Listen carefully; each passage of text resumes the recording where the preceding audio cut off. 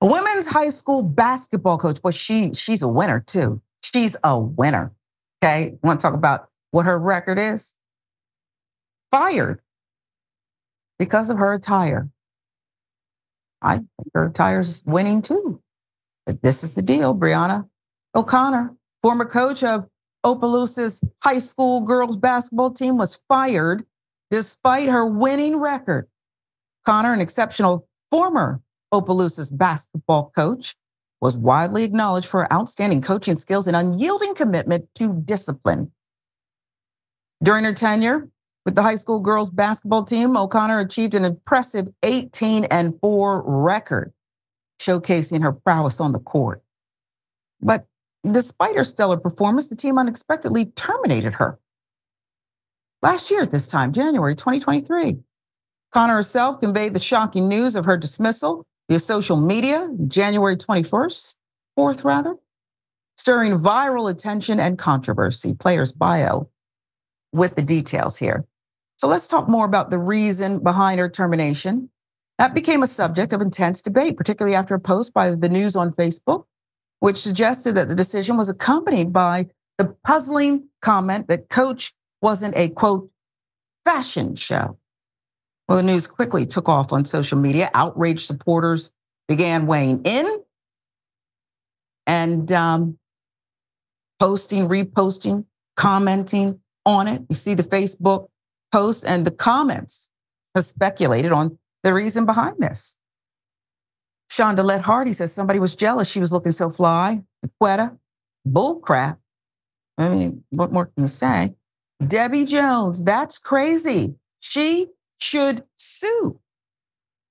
Charles Quemmy's Facebook page there. The public sentiment strongly leaned towards wanting their children to be mentored by someone who commanded self-respect and wasn't hesitant to showcase, in this case, her capabilities.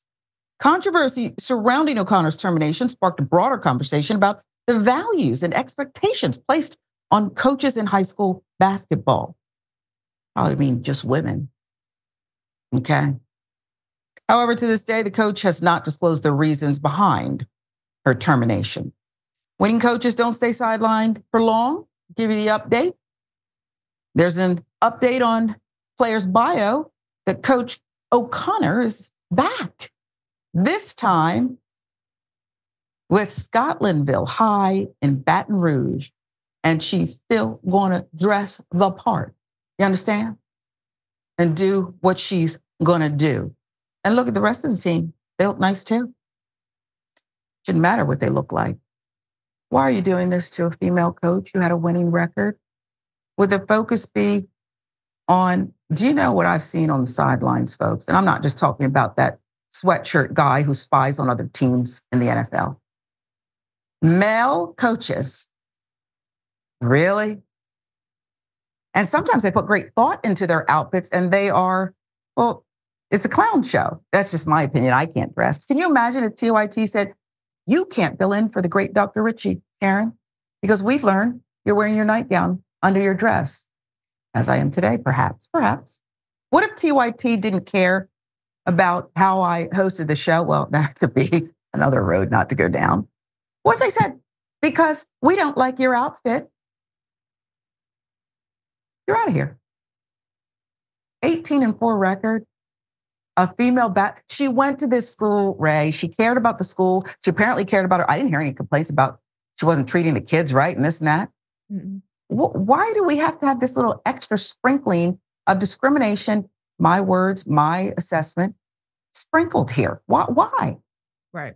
It's so disappointing because she was professionally dressed in all of those photographs. There is not one inappropriate outfit there. She is dressed like a professional, completely appropriate for her to dress up for the games. My basketball coach always dressed up for our games. It was the thing that they were expected to do. He would wear a suit. She's a woman. She gets to, dress up in different ways, express herself in different ways. She doesn't just have to be confined to a suit like, a lot of men, you're right, find the most insane checkered, bright pink Easter looking suit they can and wear it on the sidelines. They're not losing their jobs.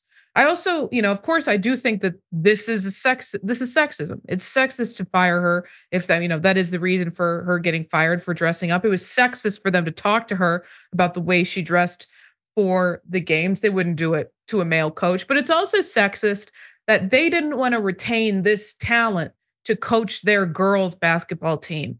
She had an amazing record. I believe it was 18-4 coaching this team. They didn't respect their ladies basketball team enough to try to retain her as a coach. They didn't care enough about how successful that team was under her leadership to keep her around. They fired her. And now, whether or not she wants to take action against the school, it's been a while now. And sometimes it's not to your benefit, even if you were the victim of discrimination in the workplace, because it makes it harder for you to get a job down the line unfairly, unfortunately, but that's the way it plays out.